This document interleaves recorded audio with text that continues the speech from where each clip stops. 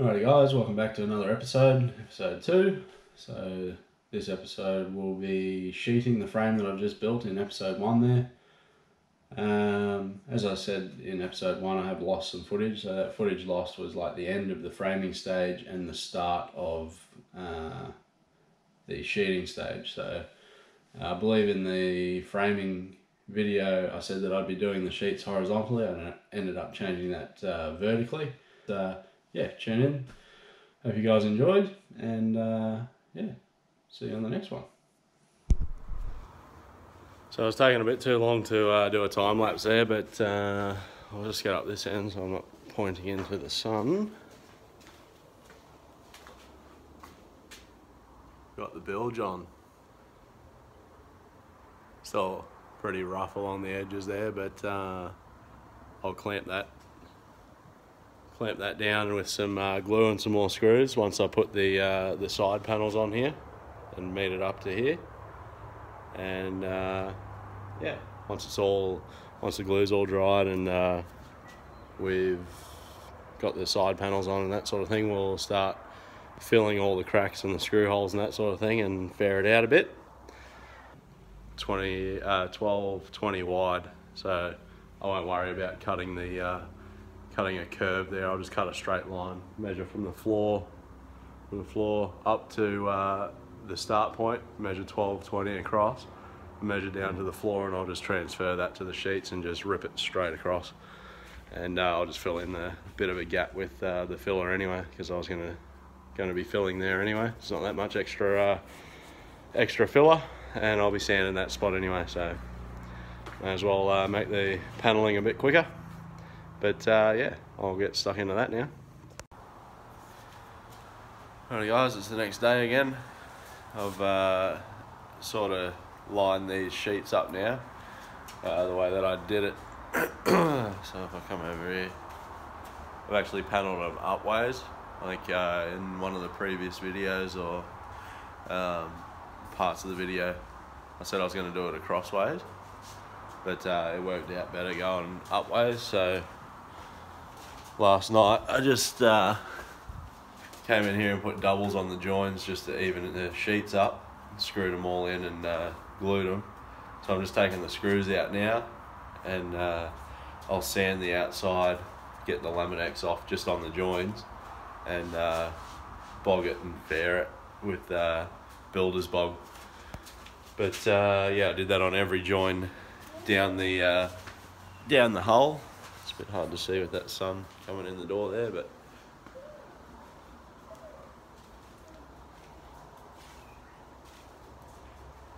so this is all still lumpy though. Need to glue and screw that one next. But yeah, I'll take all these screws out and fair it up, make it all nice and smooth.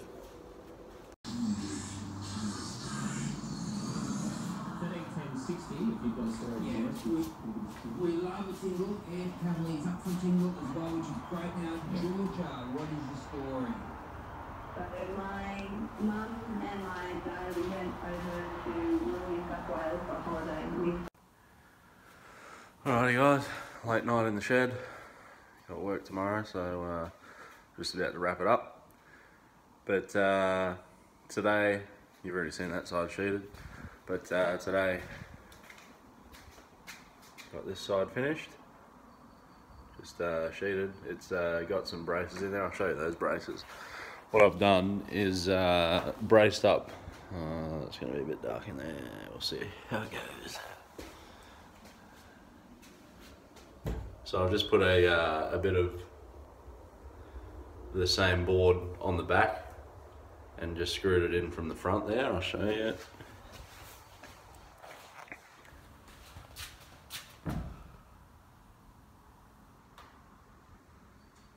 So that's just like getting the boards flush with each other. There's still a bit of a ridge there, but it'll hold itself together there. I've glued it as well, so once the glue sets, I'll pull the screws out, and that's what I've done on this side already on one panel. So yeah, pull the screws out. That's that's what I'm left with once the screws are out. I still haven't done that that top seam there yet, but I'll get to it. But yeah, that's what I'm left with, and then I've just buzzed it down with the sander to make it all nice and level there. And then I'll just fill that with the bog and paint it up, seal it up again, and then that join's finished.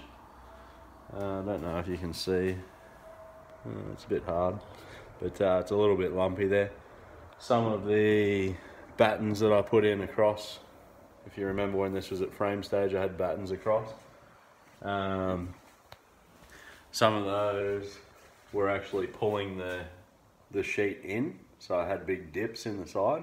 You can still sort of see on a bit of a dip there.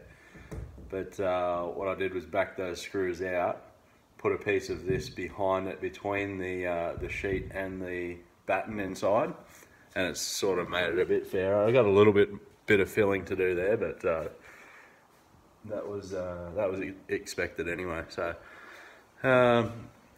yeah, that's about where we're at.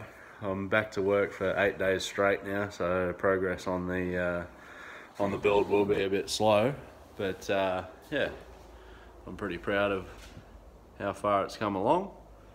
Still got a lot to go, but alright, it's been a few days since I worked on the plug here. Been on the whaleboat a fair amount now. Our other skipper's gone away, so I'm sort of the only one. But I was coming here this morning before work. I'm not sure if this is a temperature thing, so I'm actually knocking off at lunchtime today. I've got to transfer over to Fraser Island, but it's a bit hard to see. I'll show you guys in better light, but there's starting to be a fair bit of, there's a good one, where's that, there. Fair bit of warping in this MDF sheet, so I don't know if it's a heat thing. It's very early in the morning at the moment, very cold and yeah, very foggy outside. So just yeah, not quite sure what's going on there. Maybe the MDF sheet was a bit too thin and it's not supported enough. Maybe I should have put more battens in it. So there's going to be a bit more fairing than I thought, but I'll check it at lunchtime and see if those sort of heat out. But yeah, not the best. The other side's worse. It's probably going to be harder to see though.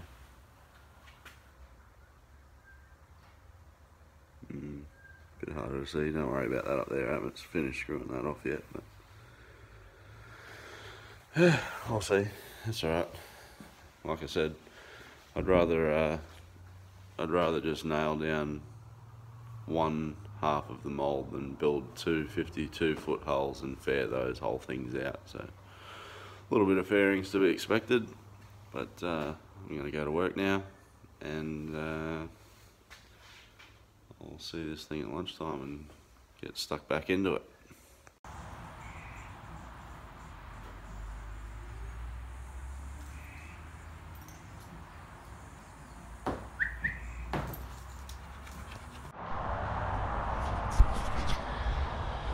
Alrighty guys, testing out the brand new GoPro that I got for Father's Day, so we're gonna start filming on that instead of my phone.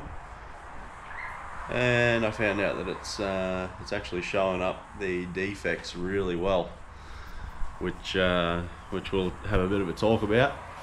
So if you remember before, I went for the Laminex panels because it was going to be too hard to do the strip planking, but yeah, I figured out that I probably should have done maybe like a plywood skin first and then put the Laminex on to seal it up, just because I'll just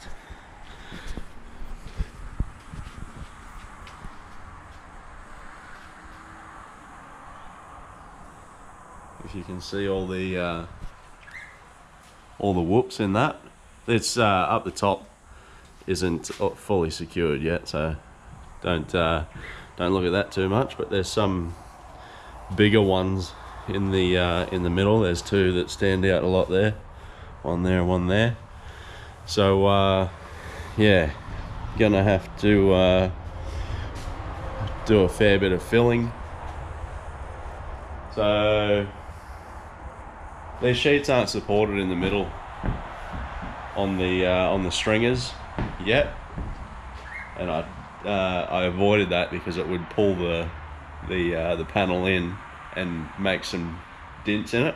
That's one of the reasons why I made this a symmetrical design, so I only have to fill and fair 1/4 of the boat anyway, so still going to be a bit of a pain, but not the end of the world. So yeah, I'll probably secure all the top and that sort of thing first. I got some more screws. I'll put screws every 150 probably, and whatever's kicking up after that, I'll just put a screw in it.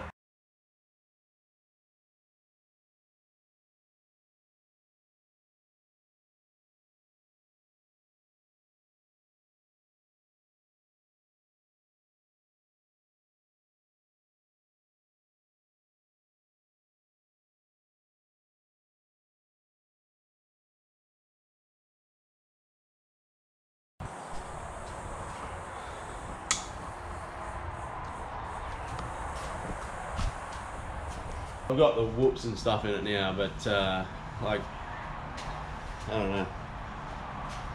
I don't mind them there. Like the Vakas are traditionally carved out of a log, like they would have had whoops in them and that sort of thing. Two reasons that I want to sort of get them out though. One is if you can imagine, like you had the straight sides and you had a whoop in it. When you go to demold it, that bump is actually going to lock the boat into the mold. I really don't want the mold to stick to this one, but we'll see how we go with that anyway. I'll put some more research in it. But yeah, so like I'm not 100% worried about what the boat looks like. Like I don't need it to look like a brand new catamaran sort of thing, all nailed straight and that sort of thing, but I just have to watch out for design flaws that are going to kick my butt later, like I just explained, like those whoops in it. If they get my boats, well, I'll only get one. If it gets stuck in that mold, I'll probably have to start again. So I was getting on about midday now. It's a pretty hot day, I guess. Not cold by any means, but starting to think that these whoops are due to weather, like shrinking and expanding and that sort of thing, because there was quite a few whoops in this this morning, and all I've done is screwed the top row and sanded the joins, which wouldn't have done anything to the whoops that were in it, and they're pretty much gone now. It's actually yeah, it's actually looking pretty fair. So that's a bit of an issue. The whoops in the side of the boat are starting to be a bit of a pain in the butt. This side's actually pretty good. It's the other side that's the drama. I don't know if you'll be able to see it there. I'll try from the other end actually, hang on.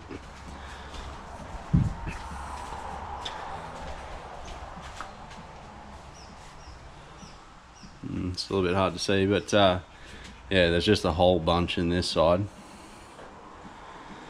I don't know what's happened. I did both sides exactly the same, but I don't know. I just remembered that I did actually buy 2 more sheets than I needed. So I'm half thinking if I actually, while the screw holes aren't all filled up, like the screw heads, I'm sort of thinking I might cut the cut the joins, those backing pieces that I did, and unscrew these panels and screw a new panel to it, and try and see if I can screw it a little bit, I don't know, a little bit tighter or whatever to make it fit the frame a bit better. Another thing I was thinking, when I sheeted the first side, so when I sheeted this side here, it was quite a bit warmer.